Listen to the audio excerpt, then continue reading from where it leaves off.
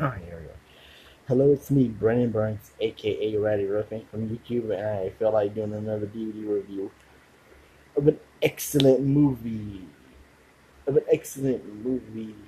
You won't believe it. You'll be saying, "No way!" Excellent. It's a great '80s comedy that came out I think in 1989, but it takes place in San Dimas, California. The movie came out in 1989, but it takes place in San Dimas, California, 1988. You probably know the movie I'm about to review.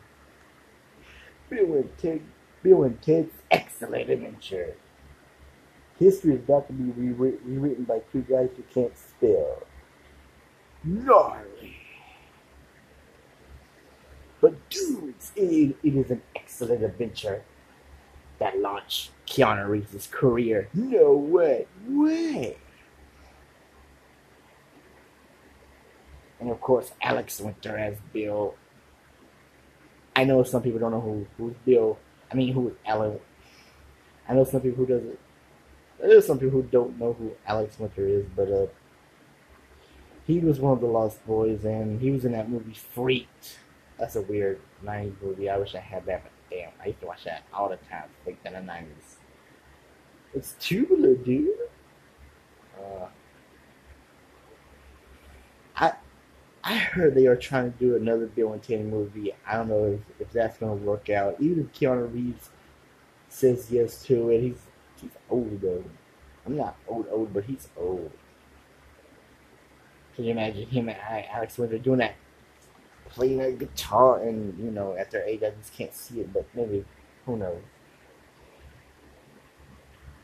Bill and Ted, that's the late George Carlin as Rufus, what was it? Rufus.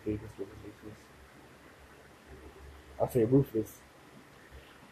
He was a guy from the future who needed Bill and Ted to save the universe. No, because of Bill and Ted, the future is so great. I wish we had that now. I wish we had the real Bill and Ted to make the future world peace and great. But they gotta pass their history exam, or especially Ted would have to go to military school. His dad's a real butthole cop. But so yeah, they use this phone booth. Yeah, and we don't have phone booths anymore. We do, but we don't. No, they don't really have those phones in the phone booths anymore. You know what I mean? We have these cell phones now. It was almost way ahead of its time. Well, not really, but I don't know. But anyway, Bill and Ted, they have to get some historic figures like Socrates, Billy the Kid. First, they get Napoleon. Then they have Beethoven, Joan of Arc, Genghis Khan, Sigmund Freud, and Abraham Lincoln. Yeah, I think I named them all, but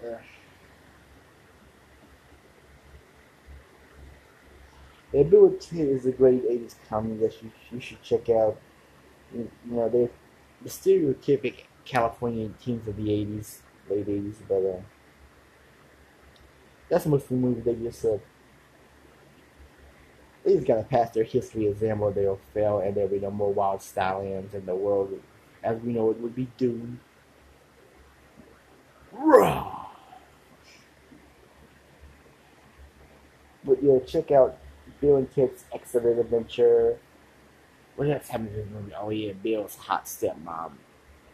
Here's the spoiler alert. Spoiler alert later on. She marries Ted's dad in the sequel. And the sequel's a little weirdish than the first one, but I'll have to review that later. But like totally, dude, you should review. Check out Bill and Ted. They're party animals, man. How should I say it? They're totally tripping bitchin' dudes, yo. So check out Bill and Ted's Excellent Adventure. One of the best '80s comedies around.